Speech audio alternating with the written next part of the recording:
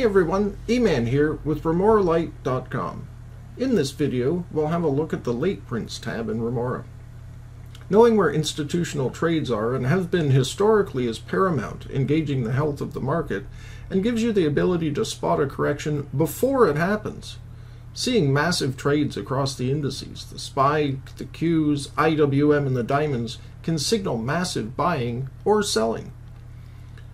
How are these trades different from other dark pool trades? They're trades that are reported up to 24 hours late and the volume is appearing in the wrong candle, hence the name of the tab. It's very easy to spot these trades as they come across the time and sales at a price we have not traded at the day they hit the tape. Also, these trades have signal share sizes. For example, the SPY may have sizes of about 251K, 501K, 502K, 503, or multiples of these. The Qs may have sizes of 205, 401, 410K. The IWM may have sizes of 125K, and similar for the diamonds. We call these prints Levi's after the signature share size of the SPY being 501K. Looking at the four tables, they are by default sorted by date, newest to oldest. The Levi price columns are either red or green depending on the official market close. If the Levi price is above the close, then the price is red, indicating potential bearishness, while if the market closes below the Levi price, this can be bullish. The number of Levi's indicate the total print count at that price, followed by the total volume of the level. For easy reference, you'll notice under the SPY, anything over 10 million is highlighted in green.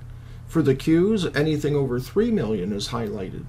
For the IWM, anything over 1.5 million, and on the diamonds, anything over 500,000. The next four columns are self-explanatory. For good measure, we've added in percent of dark pool, which indicates what portion of the total volume for the day were these prints. You want to spot a correction? Let's have a look back to 2020. We can see on January 17th, a $4.5 billion trade at $330.85. 4 days later, there was another $4.7 billion trade at $332.14. On February 21st, there was a $4 billion trade at $337.06. Look at the volume. That was a screaming short if you ever saw one.